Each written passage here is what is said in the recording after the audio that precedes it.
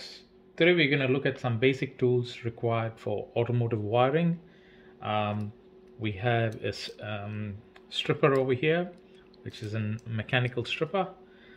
Here there's a jaw that actually holds one part of the cable in while the other blade pulls the sheath off.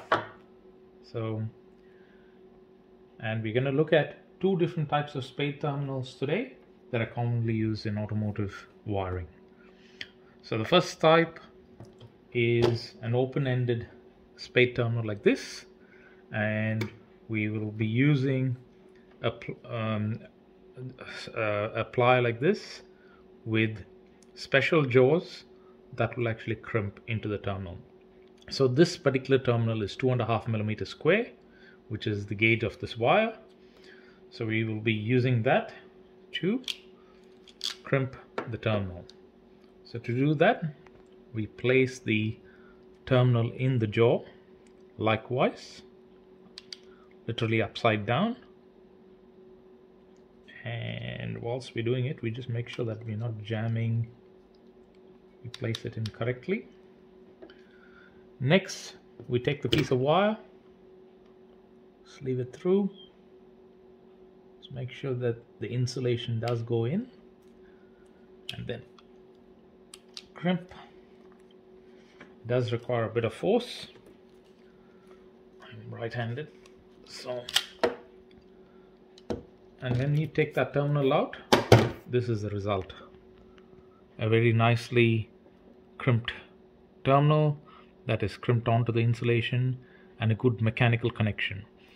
Now you may choose to put a little bit of solder up there on the connection and use a bit of heat shrink before you fit it to your automotive relays or whatever it is that you're connecting to.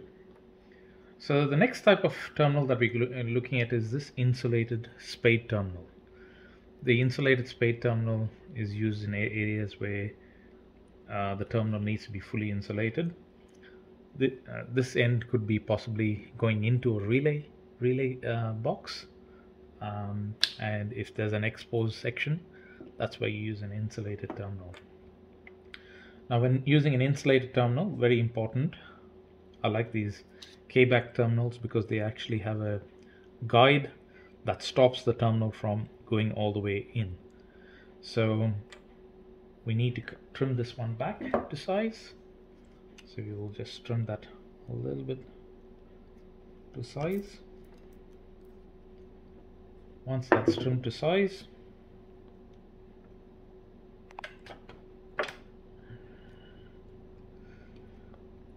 and when we trim, we just make sure it's a nice and even connection. So make sure that that is now seated nicely into the sleeve. And then this has got three different sizes: a yellow, blue, and a red. And the one that fits best for this application is the red one. I like to use that to really crimp. And there you go. You've got a nice solid connection over here. And you always do a pull test on your terminals when you're done, just to make sure that there is enough mechanical strength. So that's how you do an open-ended spade and a fully insulated spade. And the tools that you'll require for the job are a open-ended crimper, which is like this. It's got these curved jaws, and the way it works is that when you place a terminal inside the jaw, it actually starts bending it towards the profile when it's actually closed. So that's how these work.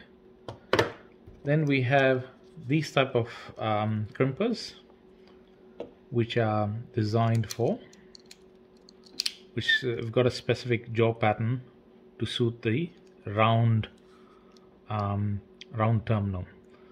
So yeah, so they are the two different types of crimpers. We've also got crimpers like these, which are known as ferrule crimpers.